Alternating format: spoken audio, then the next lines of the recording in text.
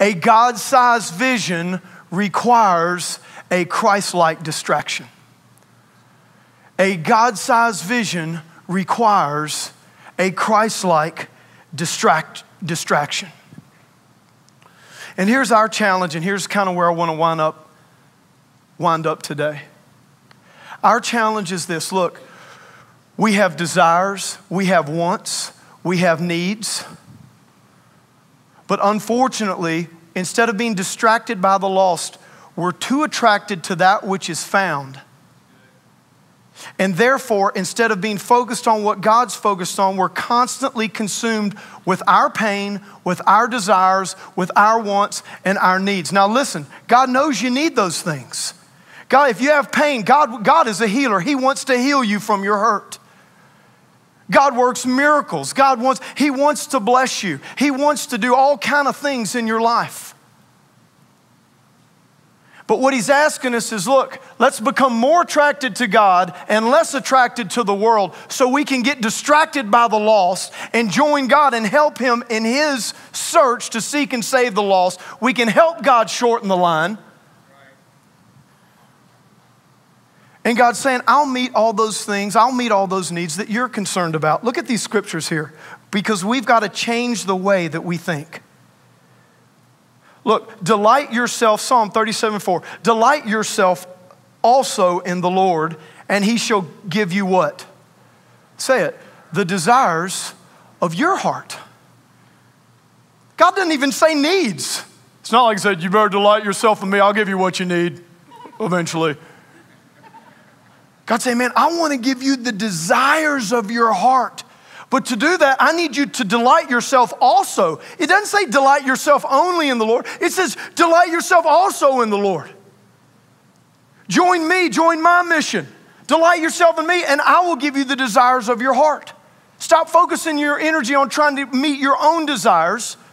Focus your energy on helping God in his mission, and God will say, I'll see to it that those desires are met in a way that only God can do it.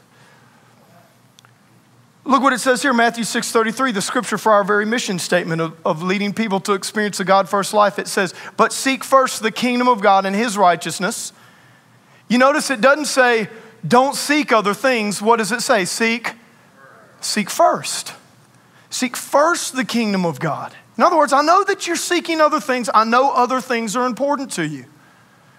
But I need you to seek first the kingdom of God, his righteousness, his way of doing things. And what does it say? And all these things shall be added unto you. What things? All the things in the context of that scripture, in that passage of scripture in Matthew chapter 6, it's all the things that we worry about all the time. We worry about money. We worry about relationships. We worry about all these things. God says, look, I know that you're thinking about all those things. And I know you're seeking those things, but the thing I need you to seek first is my kingdom.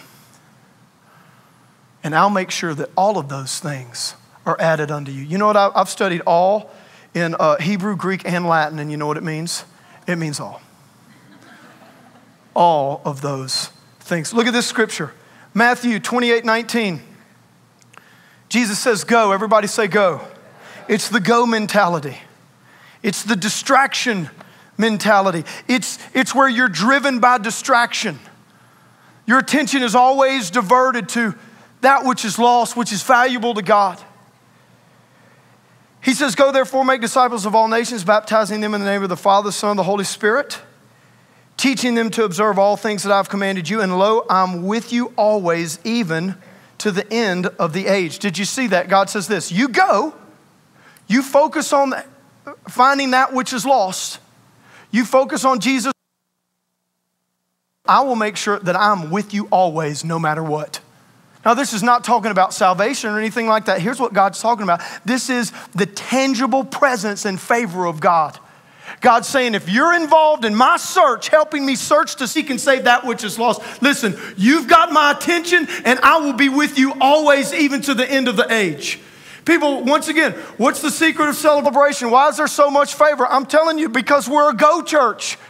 Because we are committed to seeking and saving that which is lost. That's why Jesus has always been with us no matter what. That's why his favor has always been on this church no matter what. That's why his blessing has always been on this church no matter what. And his blessing and favor is on your life as well. If you'll say, yes, I'm going to help Jesus seek and save that which is lost. I'm committed to that. So here's what God's saying, and here's what we have to constantly have the mindset of. This is how we change the way we think. This is how we take ground. And it's this primary principle for Christian blessing, transformation, and happiness. And that is this. If you want to see ground taken in your life, all those things, all those desires, if you want to see those come to pass, God's saying this. God's saying, you help me take ground, and I'll help you take your ground.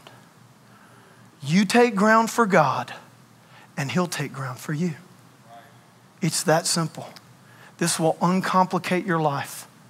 It's the God first life. It is the simplicity of the scripture. I'm going to delight myself in the Lord. He's going to give me the desires of my heart. I'm going to seek first the kingdom of God and his righteousness. I'm going to focus my energy on that. You know, all these things that I'm worried about, God's going to add them unto me. You know, if I just keep having that go mentality, if I stay distracted on that which is lost, on that which is valuable to God, you know, I know God is always going to be with me, even to the end of that. No matter what, he will always be with me.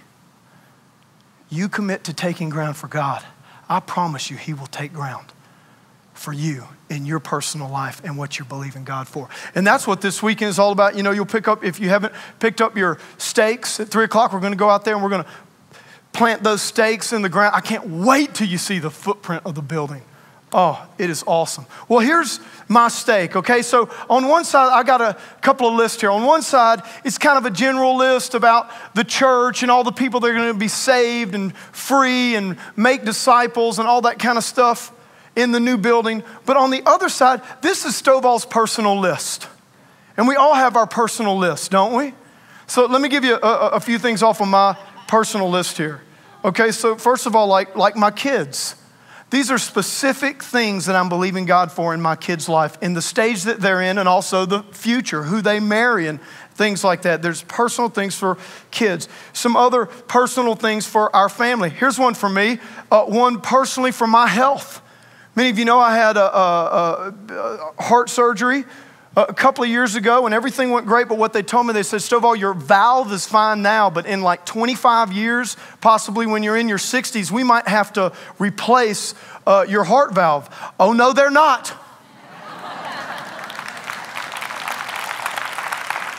I'm believing God. I don't want my valve replaced. I'm believing God. That valve is going to stay supernaturally strong well into my 90s. Hundreds, whatever it is. I mean, I'm not getting a heart valve replacement. That's a personal thing. God's my healer.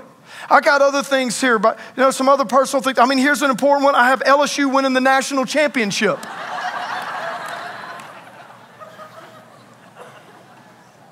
So what you can do is you can put your college football team on there. We'll put our stakes in the ground and we'll see who wins, and therefore we'll know who God likes the best.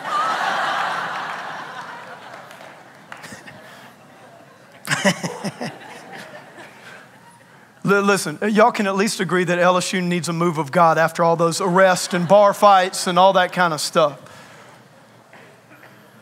But see, we all have our list, we have our desires, we have our things.